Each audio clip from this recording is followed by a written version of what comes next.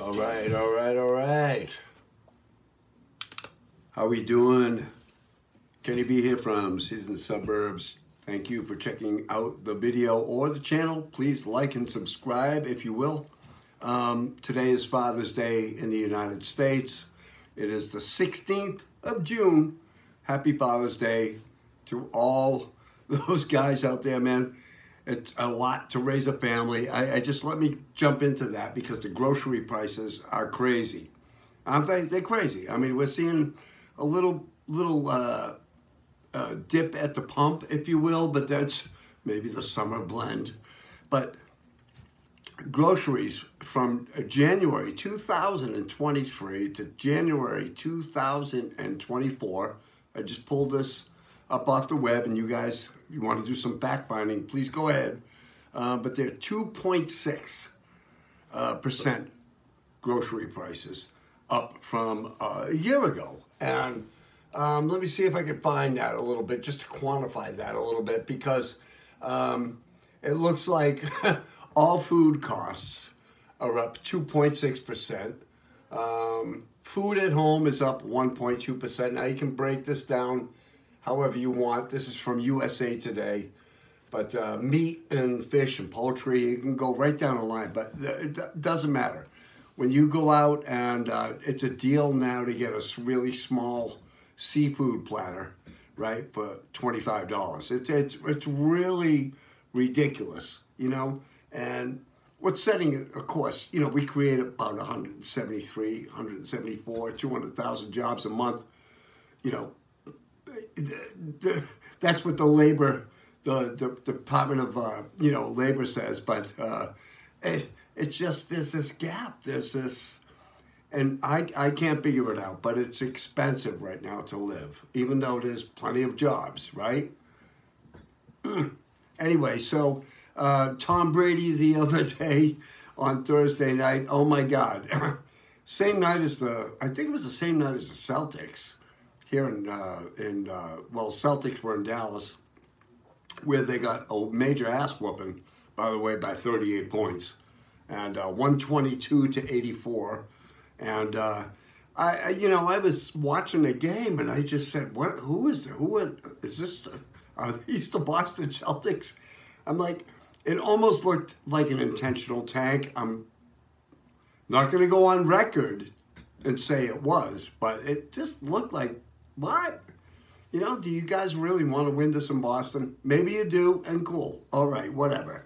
You know, we don't expect, well, we do in Boston. We expect, you know, what's the Red Sox, the Celtics, you know, the Bruins, and the, you know, the Patriots to just roll over everybody and win it every year. And John Henry was called out last month, actually, in the papers, saying that, you know, Boston fans want a championship every year.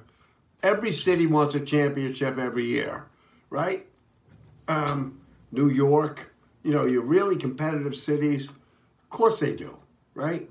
And that's where you get really hardened fans. But at the end of the day, these guys are professional athletes. They'll figure it out. Of course, mathematically, I think that the Celtics have the advantage coming back to Boston tomorrow night on Monday.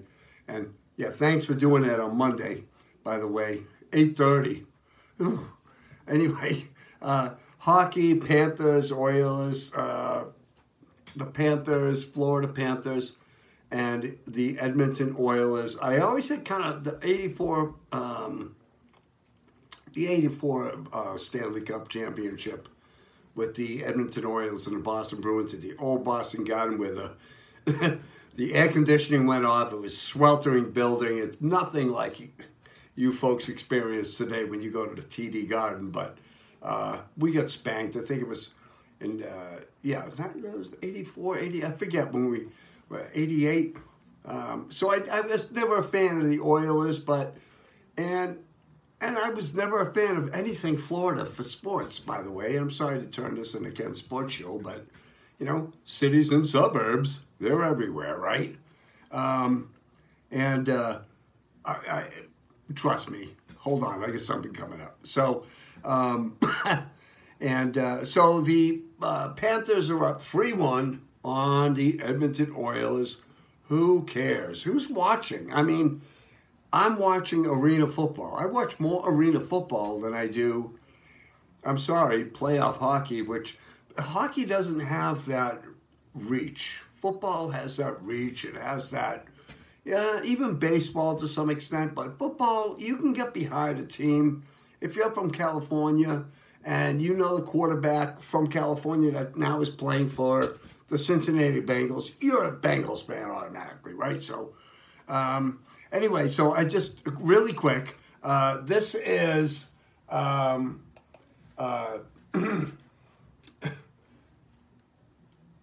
okay, the Canaanites. Remember the Canaanites from the Twilight Zone?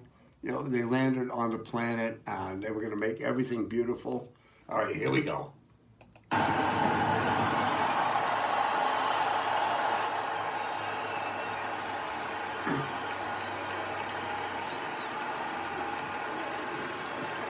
Brady, Brady, Brady. I'm joking. And a lot of people watching this video would not know my reference to that, but the Saviors, the Canaanites, you know, and it's not, Tom Brady's not a cannibal. Look it up, Twilight Zone, the Canaanites, but it was that reception for Tom Brady. He was nominated and inducted into the Hall of Fame of the Patriots. They had the jacket out there. They had, oh my God, there were more fans in those seats in Foxboro, okay, than any game Mac Jones played in. I'm sorry. And he's just a person. Some people say, well, you know, it's a little overdone. Yeah, it's overdone. But, you know, 50 years from now, we don't remember, I mean, Babe Ruth, when he retired, and Lou Gehrig gave the big speech, you know, when he retired, obviously, from ALS. And, but you don't remember those moments. I mean, your place in sports are really statistics, right? And you end up in the Hall of Fame because of statistics. So this was very, even though, yeah, I don't think they gave Joe Montana a send-off like that. I can't remember this in my lifetime. But I guess it was kind of classy, a little overboard, pumps up the NFL a little bit. I get it, you know. But anyway, so I just wanted to, I mean, 80,000 people in the stands, ladies and gentlemen. Thank you, guys. Thank you, guys. Now it tells everybody to shut up and sit down. I love this. All right, everyone. Sit down. Sit down, man. And that's why, you know, Tom Brady, was he the greatest quarterback ever? Was he the best athlete ever? No, not at all.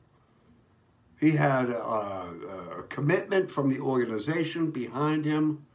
And he knew how to lead people. That is what you need. You need to help the other person get their job done, not questioning you with your decision making. You go there, run that route, and the ball will be there. Just do it, okay? It's kind of like watching Mission Impossible with Tom Cruise. I mean, right? It all comes out in the end.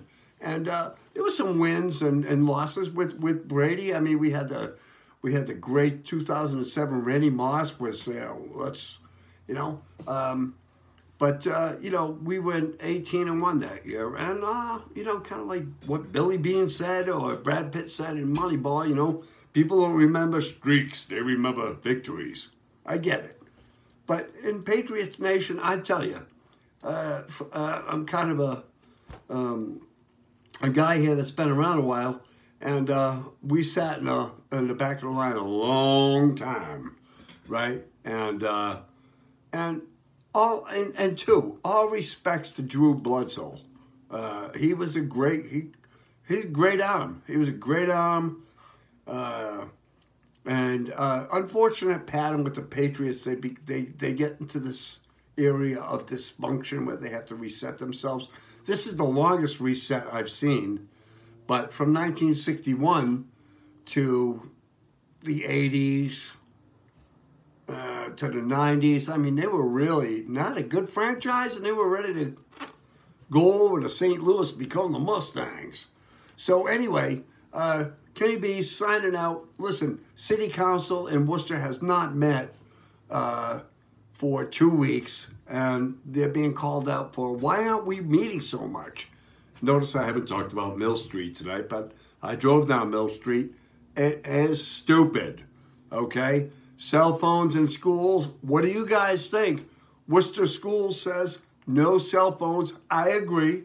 I'm with them. And, boy, another brewery being built on a vacant lot downtown. So, anyway, guys, Kenny B here signing out, and thanks for tuning in. All right, take care, guys. Bye-bye.